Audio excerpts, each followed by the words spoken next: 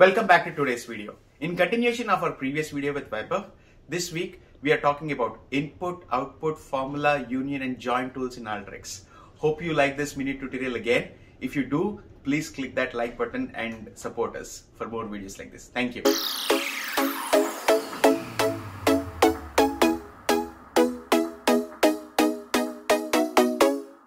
Now we are again back to the same screen which we all love, the Alteryx. So last time I showed you that we will be using our input palette to get the input data uh, for any kind of input we want, like connecting to database or connecting to SQL or connecting to any Excel file, CSV or any sorts of file which Alteryx supports. So today I will show you another thing which will make you more crazy, like, yeah, okay, we can do that as well. So I will start with our use case. So we have the sales data with us. So before starting, I will show you how it looks. So we have two data sources. One is sales data 1 and another is sales data 2. So if we see the sales data 1, so in the sales data 1, we have 1, 2, 3, 4, 5, 6, 7 columns. And it looks almost same as we discussed even in last use cases. But if you see, there are certain records for which we do not have any values. They are quite blank. And yeah, this will be the scenario which will be helping us out to realize like what's the challenge that people face. Now, if I go to sales data 2, so I almost have same number of records, but like you can see the units, the cost and the total cost is missing here. So we will understand that using these two use cases or these two data sets, what's the problem that we get. So let's begin with our workflow. So as I was saying that this time we will not use a tool palette directly. So what I will do is I just drag this file to Alteryx and drop it here. So if you see, it directly selected the input tool and asked me for selecting the data sheet, and it's here. So instead of dragging and dropping the tool, then selecting the file, I can directly drag a file here and the data will be available with the input data tool.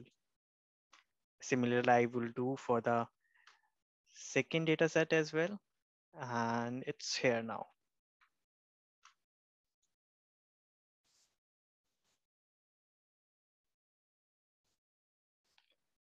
So if you see, we have on the left hand side bottom, you can see this is the data set 2 and this is the data set 1. Now, what I will use is the join tool, which we just talked about. So join tool works exactly like how we do in the normal SQL statements. So we have a one input, we have a second input, and like if we want more than one inputs, then we have a multiple join tool. But we are not going to focus on that. But today we will only focus on the simple join tool. So we had the left input, we have the right input. Now we have to define on what particular fields we want to do join. So if we want to join by position, so certain set of data sets, or we want to join by field. So here we will focus on specifically by field join. So I will start with order date, then region and representative and item.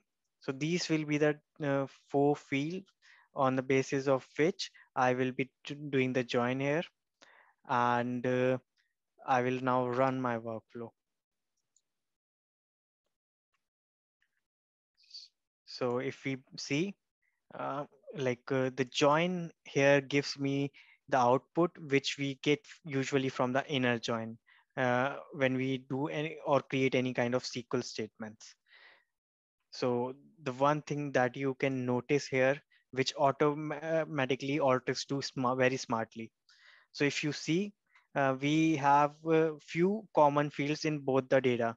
So one is the order date, region, representative, sorry, yeah, the representative and the items. These four fields were common. So what Alteryx did is like, instead of creating the duplicate field names, it for the right field, it by default named them as the right underscore order date, right underscore region, and similarly for the other fields. So this is what Alteryx do smartly. So if I see the inner join data output, so I can see all the fields here. So these four fields, 1, 2, 3, 4, are useless for us because they are kind of repetitive. So I will remove those fields, and also I will remove unknown because I do not want that while performing the join, I should get any kind of unnecessary fields by themselves. So I will manually select if I need any sets of fields. Now the inner join, if I again now run after deselecting,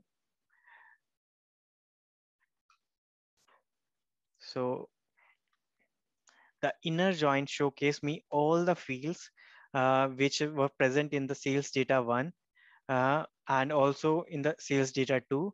But yeah, in the sales data two, we had the cost fields missing. So for them, we will see that how things will happen. So for now, the inner joins work perfectly. So my input was 43 records from both the files, but somehow a few of the records doesn't match, and we have with the inner join 36 records. So now I will go to the left join and see. Okay, so there are few different uh, conditions, might be the region or the sales representative or the type of item, which resulted in the uh, like disjoint, or the, I would say, records which were not available on the right hand side data set. So from the left hand side, we have these records left. But now my requirement is that I want to get the data, whether it is left join, whether it is from inner join, or whether it is from the right join. So I want all the data, but there is a constraint that none of the fields should be null. Every field should have some data, whether if it's a string field, it should be like uh, something like not available or something. You can write default if it is null or empty, or in case if it is integer value, then you either should write 0 or something, or if it is like a float or something, so you can write there 0.0 some, so like that. You have to make sure that this criteria is uh, uh, handled properly. Okay. So for the left hand side, now you can see that these three fields have the like null values, which I do not want. So for that, what I have to do is I will use the formula tool for left join. And here I will select that column where I am getting the issue with the numbers. So unit cost. So by default, it was double, and we can see that the older data is in the integer form. So I will assign the value 0 here. Now, similarly, I will add another column. So did I do something wrong? Yes, I did. So what? So the thing is, I directly overwrite all the values to 0, but I have to make sure that if something is null, then only it should be 0. So for that, I should be writing a proper formula. So it will be like is null. So I will mention here the field name, and the field name is unit. And if this is null,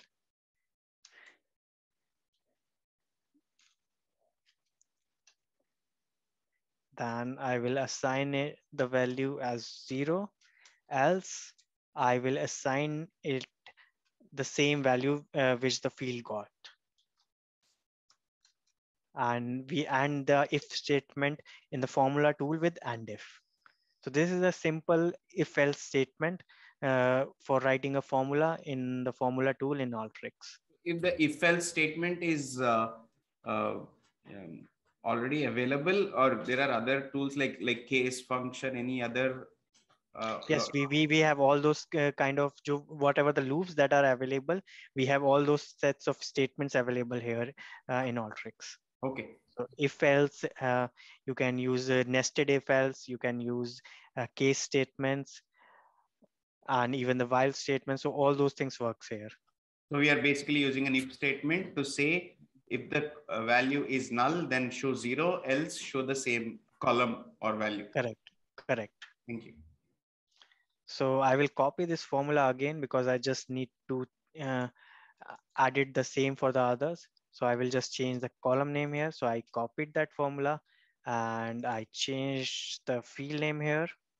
So instead of unit cells, unit, I will use unit cost. And here also I will do the same. So you can see like when I'm typing the name of the field with a square bracket, so it by default showcasing me whatever the available fields are. So I can just click on the arrow and select any one of them. So can we say that we are cleaning the data? Yes, we can say that. Okay, so we are cleaning the data here. Okay. We can do this by the data cleansing tool as well, but right now as I want to explain you how these situations comes in join tool, so how you can manually handle them. So right now I'm just entering 0. So maybe there are possible use cases where you instead of 0 you need to enter certain values. So in that case the data cleansing tool will not help you. Correct. So in that case you have to use the formula tool. So that's why we are proceeding with this particular format right now. And formula can be as complex as possible. Yes, right. Or you can prepare a macro where you can create that entire sets of functionality, but that is out of scope for this particular So that's a good tutorial. question. Anybody, anybody who wants to learn what is a macro in Alteryx, please do comment below. We'll try to see if we can make a similar video like that. Give us at least 20 or 30 likes on macro or specific comments. We'll make something on macro. Thank you. Go ahead. Yeah, sure.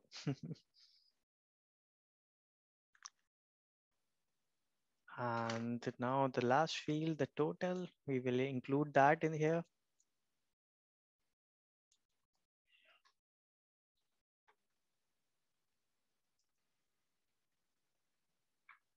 So if you see now all the 3 fields have been handled, and if I run this workflow now, so for the left join, I should not see any sets of nulls now. So you see wherever we had the nulls, now we have zeros available.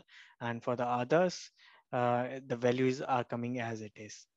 But in case I did not added that this condition if else, then it would have overwritten all the values to 0. Now the join tool has all the data correctly. And now the right join. Oh my God. In the right join, we do not have those 3 total fields. So where we have the cost, we have the units. So what will I do?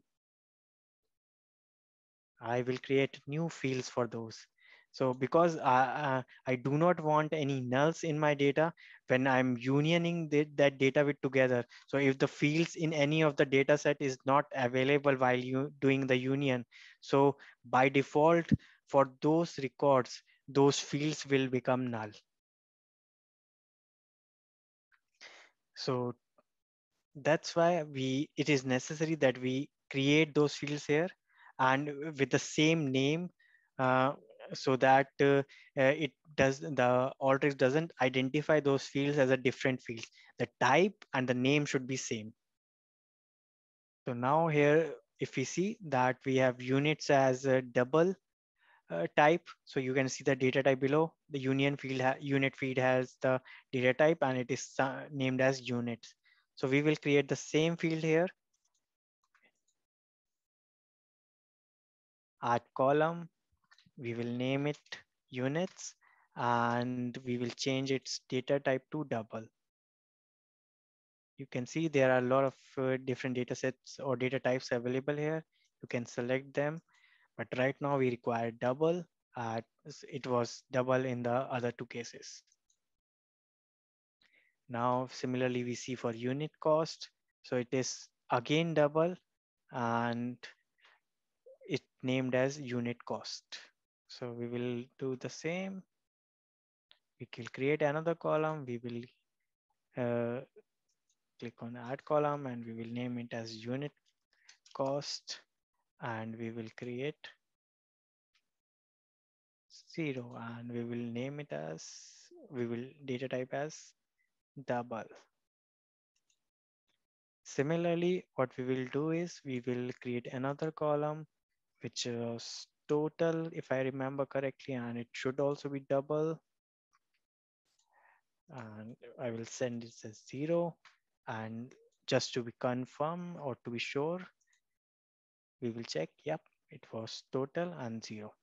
So now what happen is when we union this data sets from the inner join, left join and right join, we will not receive any nulls. So we will see both the cases where we are not directly joining from these and where we are joining from the use cases we created. So I will take two union tools.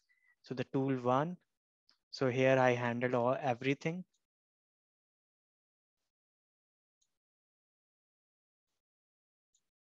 And the use case two, where I will directly take the input from the data sets of the join tool, not the formula tool.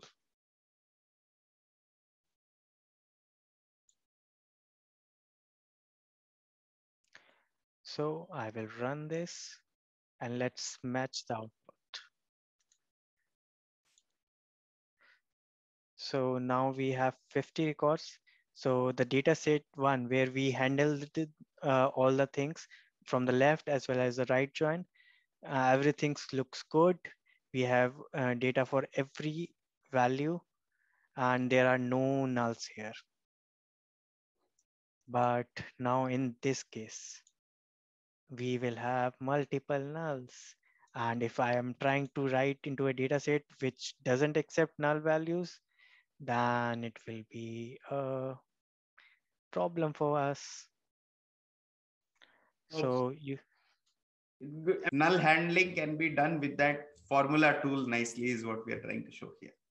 yes, the basic intent is when we are pairing the join tool and union tool together. So we need to make sure that if we are taking the inputs from the left join or right join or both and trying to union them, we need to make sure that we handle the values properly, because lots of time there are sets of fields where we are trying to create running totals. So by running totals, I means the cumulative values. So when we create a cumulative values, so they should be properly ordered and there should not be a null values, there should be a zero values or zero or something else. So if we do not handle those scenarios, then the running total will not be calculated. Instead of a straight line, you will see spikes in your graph.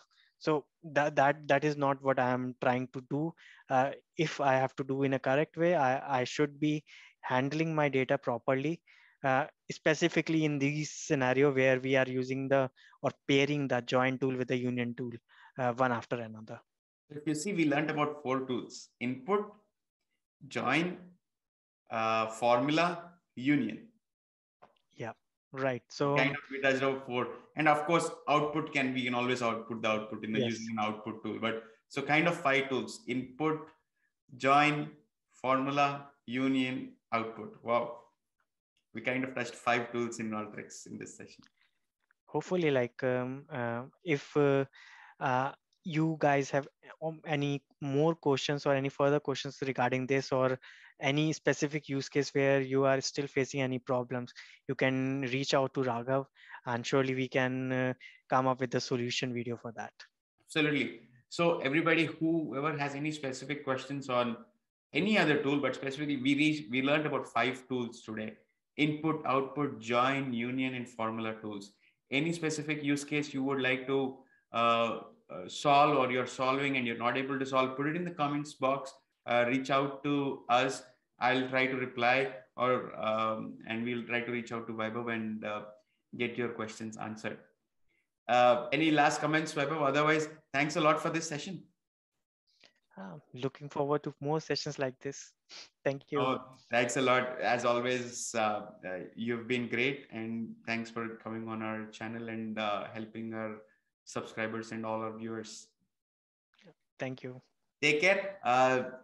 Till next time, everybody. See you. Bye bye.